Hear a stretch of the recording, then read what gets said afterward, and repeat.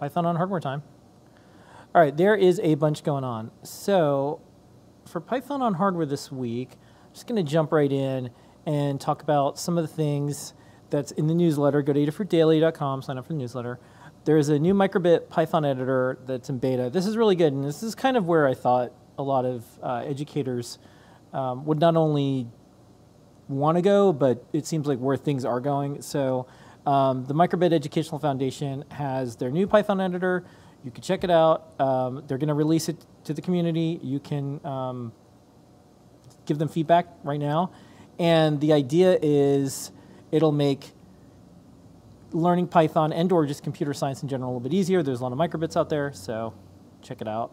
And if you're a teacher or an educator, now's your chance to put in some feedback.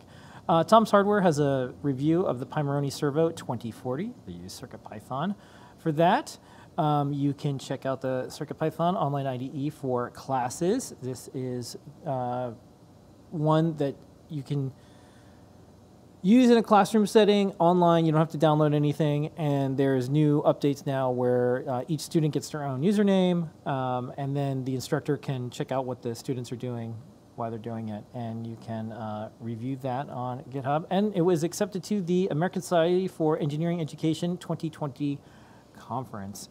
I'm going to skip over to some of the very specific CircuitPython news because there is a bunch, but if you want all the MicroPython news, all the CircuitPython news, all the Python hardware news, it goes on and on and on and on and on and on and on and on and on and on. So specifically to CircuitPython this week, PyCon, the team is there. You can say hi to Melissa, Katney, and Jepler. They're running some sprints, some classes, bunch of stuff. And if you can't make it, you can probably poke around on our GitHub repo and check out what they're doing there. And then on Twitter, we have a CircuitPython community you can join.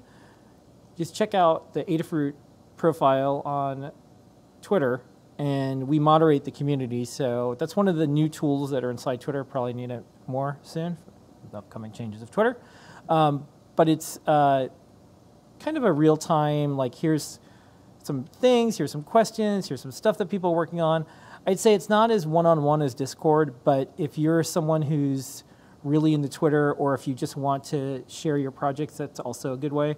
And when you're in the CircuitPython community on Twitter, those messages only go to the people that are in it. It doesn't go outside that, but then those could be shared.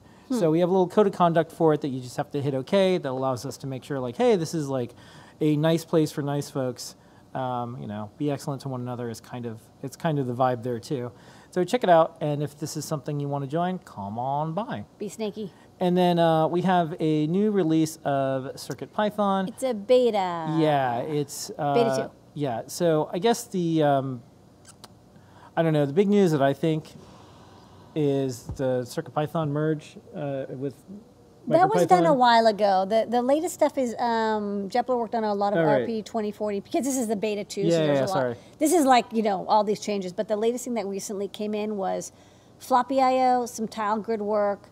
NeoPixel timing has been really improved. Dan Halbert worked on that, and then Jepler worked on the RP 2040 PIO. We can do a lot more with PIO now, including looping with DMA. So some neat things that people couldn't do before, you can now do with our CircuitPython assembler. Okay, all these delivered to your mailbox every single week, Adafruit Daily, and that is this week's Python on hardware. Yeah, I forgot we added the MicroPython changes.